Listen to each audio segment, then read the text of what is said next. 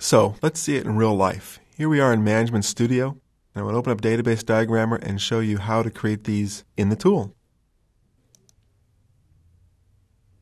I'm just going to call this New Database New. And we're not going to do more work with this database later on. I just want to show you how you go about creating new tables and a new database. So opening up the tables. This will be our sample table. So this is sample ID. Change the data type to integer. Over in the properties, set identity column.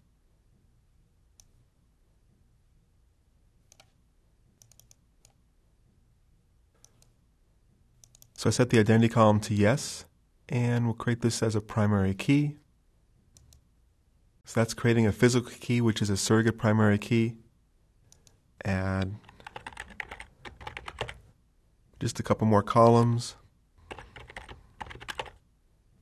Also notice that the sample ID does not allow null. That's another requirement for primary keys.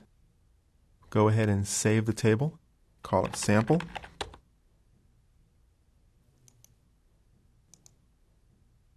Make a new one. We'll call this auto ID. Change the data type to integer.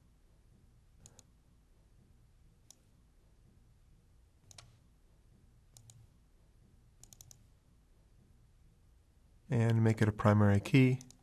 Going to add a foreign key, sample ID, integer.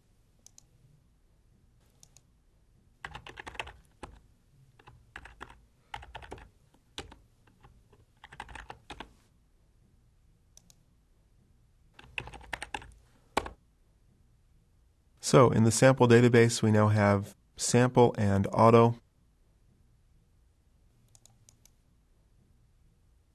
Add database diagrams. And we'll add both tables to the diagram. Open this up so we can have some more room. And to create the relationship here between sample ID and auto, just to say every person can have multiple automobiles, say yes to the relationship.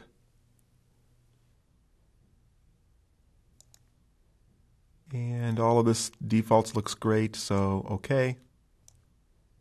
And that's basically through the GUI how you could create tables, set relationships.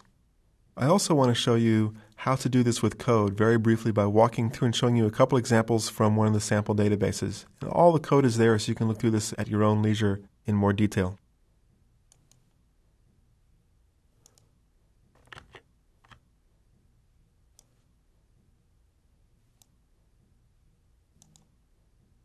Okay, so here's the CHA2 create.